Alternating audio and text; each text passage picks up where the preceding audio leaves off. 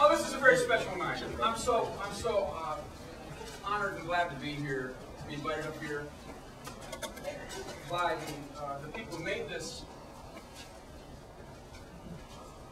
film project, this contest, and by Equal Exchange. I'm Rev Billy from the Church of Stop Shopping, and I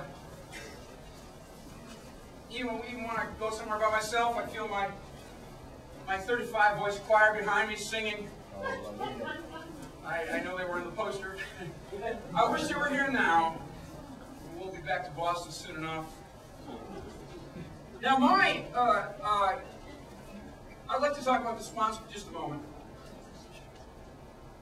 I know there are people here who, for whom Equal Exchange is their family. There are people here that have been working with the company for most of the 20 years of its existence. It brought, for many of us, it brought the concept of organic fair trade coffee into our minds for the first time. If you are what you eat, if you are what you sip in the morning, I am looking at the embodied evocation of Equal Exchange at this very moment. Praise the Lord.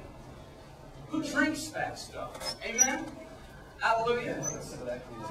Now they're going off into other of our sophisticated mild addictions in society, off into coffee, tea, what else? Chocolate. Didn't I say chocolate?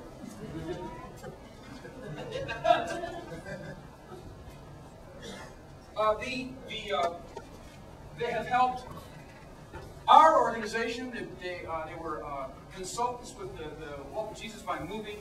At one point, before our movie veered into becoming all about the commercialization of Christmas, we were actually going to go to Guatemala with an Equal Exchange team, but that's perhaps a movie that will be in the future. Amen. Praise be.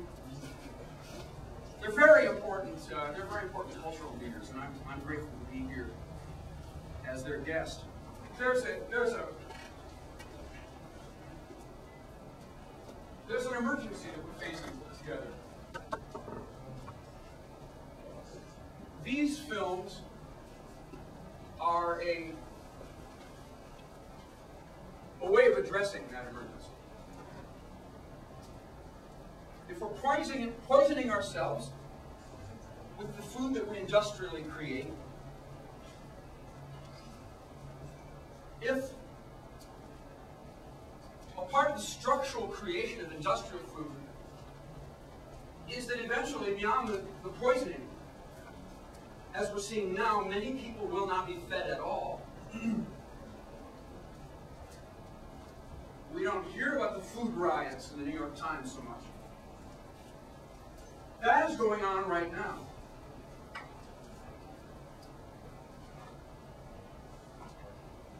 We have such an emergency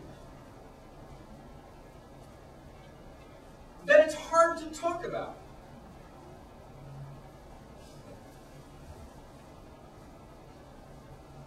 It's hard to describe to ourselves how serious it is. Something has happened such that our attempt to be a town crier, to rise up and say, there's a terrible emergency right now. We've all got to get together and figure this out now, soon. Stop what you're doing. Let's gather.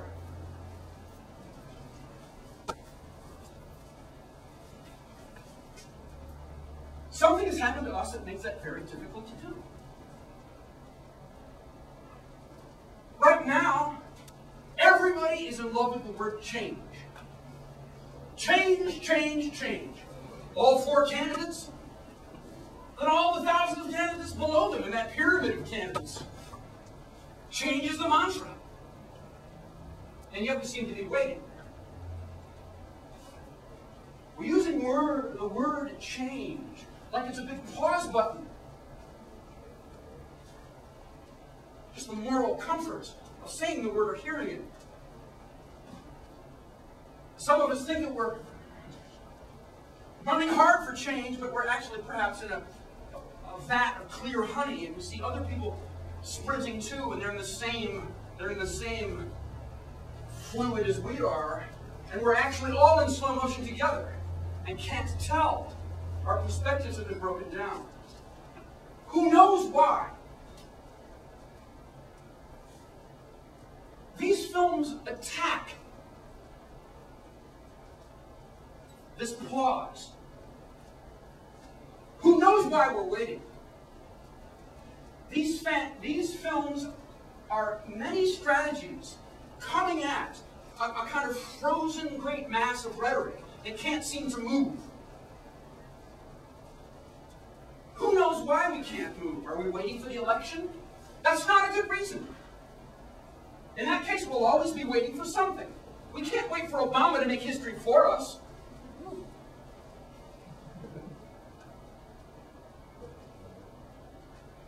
Who knows why? Perhaps we've been sold products for decades, and the reason that we were supposed to buy these products, ever heard the phrase new and improved? Change may have been in this product life that has been assaulting our senses all these years. And maybe now that we really want to change, to save ourselves. Is that an exaggeration? To save the earth? To save the life systems of which we're a part? We instinctively want to be life-creating life. Instinctively. Isn't that true? We have that deep inside. It's an assignment we feel we have as living things. To help the life around us. And we can't do that right now.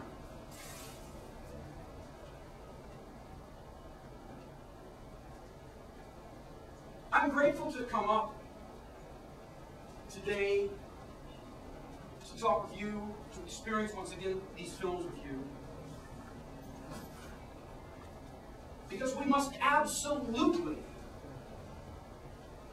destroy the art forms, get rid of the labels, get rid of the avant-garde, get rid of the things that say they're change. We have to simply rediscover experience now. A tall order. Don't know that I can do it. I only know that when I talk like this, that people's heads start nodding, and we start believing, yes, it is that extreme.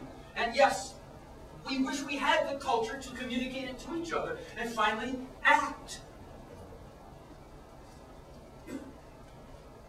You'll see many breakdowns of forms here, many attempts to come in. People just working for 2 days, 48 hours. It's beautiful.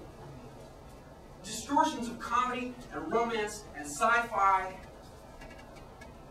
folk music, lots of attempts. I applaud the work of these people. Some of them are here tonight, we'll meet them later. We all have a job to do together. It takes a kind of faith, a leap past the received wisdom of change that has been introduced to us. A difficult thing to do. We can only do it together. It can be scary, counterintuitive. Change never didn't offend many people. But we must do it, amen? Amen. Somebody give me a change hallelujah here today. Fair trade hallelujah. Amen.